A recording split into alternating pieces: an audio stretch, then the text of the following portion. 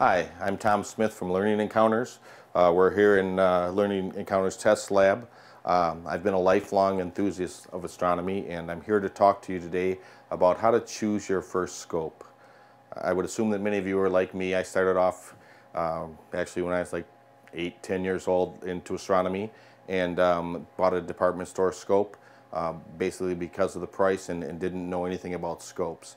And I'm here to kind of keep you in that price range, and also explain to you what you're going to be looking at in telescopes. First couple things I want to talk to you about are scopes that they're typically kind of like pirate scopes. They're very inexpensive. They're probably $8 to $10. They have plastic objective lenses and basically a slide in and out focus, and here's even a lower quality version of the same thing. And basically, if you're going to buy a scope for yourself or buy a scope for your child, I would completely stay away from this style of scope. They're going to give you very poor views, and you're not going to be satisfied at all. So that's kind of where I'm at on those type of scopes. And then from that, I kind of want to cover the types of scopes. For the cost of around $200, $250 and down, there's really three types of scopes that we're going to be looking at today. The first one is this one here, and this is called a refractor. And basically, with any refractor scope, the heart and soul of the scope is going to be your objective lens. The second scope we're going to talk about is a reflector. A reflector is a scope that basically works on mirrors. It gathers light, sends them to a mirror, a primary mirror, bounces it back up to a secondary mirror, and then to your eye. And the third type of scope we're going to talk about is over here. These are educational scopes. Always a great scope to start with. You learn how a scope works, and it helps you make decisions on scopes in the future. Okay, let's basically look at this reflector. This is a refractor, I'm sorry. This is a $200 and $250 scope. It's a 50 millimeter objective lens. Again, that is the heart and soul of your scope. This particular scope has a singlet, which is just one piece of glass in the front. It's 50 millimeter diameter, and that's really what's going to give you the best part of your views other than your eyepiece. Okay?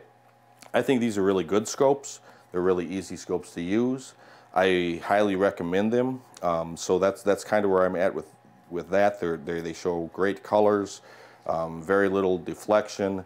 Just all in all, a really good scope to have. The next scope we're going to look at is a reflector. Typically with a reflector, you get the most bang for your buck. I mean, that's what it is. You get a lot bigger diameter, which gives you more light gathering power. This particular one is about $450 scope. You can get them all the way down to 65 millimeter scopes. I would highly recommend staying above 114 millimeters for this style of scope. That gives you a decent amount of light gathering ability, and you're going to get pretty good views with that scope. Those are in the range, again, of around $200 to $250. Basically what happens here, your light enters here, it bounces off the primary mirror, comes back to the secondary mirror, which is at a 45, sends it out to your eyepiece. Again, for your money, most bang for your buck. And the third style of scope we're going to look at is your educational scopes. There's a wide variety and range of them. All of these scopes are assembled by the user, and if you're going to use a scope for the first time, I highly recommend that you get one that you can assemble.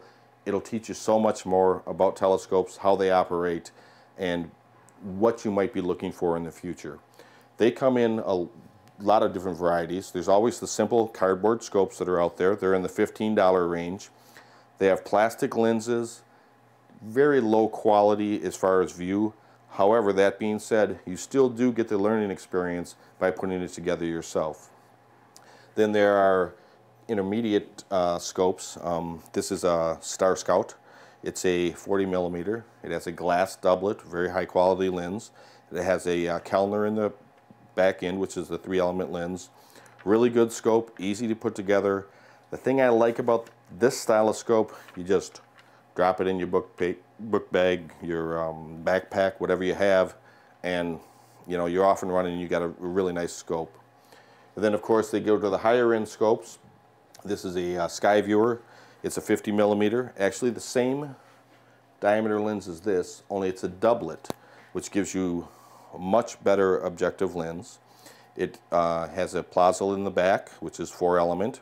Basically it has a 50 millimeter lens in the front, and you'll be able to see the rings of Saturn, moons of Jupiter, nebula, a lot of the Messier objects that are out there, so you're really good to go with a scope like this. That being said about the scopes, another important thing is your eyepiece that you select. Typically you'll see department store scopes where they want 650 times magnification, or they advertise 1,000 times magnification. That is not usable magnification. Magnification is basically achieved through the eyepiece. I particularly prefer 25 power, 50 power. I would never recommend buying anything that's over 100 power, especially in a lower cost scope. But basically, if you look at eyepieces, and I've got 3 of them here, I've got 25 millimeter, I've got a 12 millimeter, and a 4 millimeter. You can see how the diameter is changing in the lens itself, which gives you a very, very narrow field of view with a greater power. So as objects are moving across the sky, they're in and out of your telescope in the matter of seconds.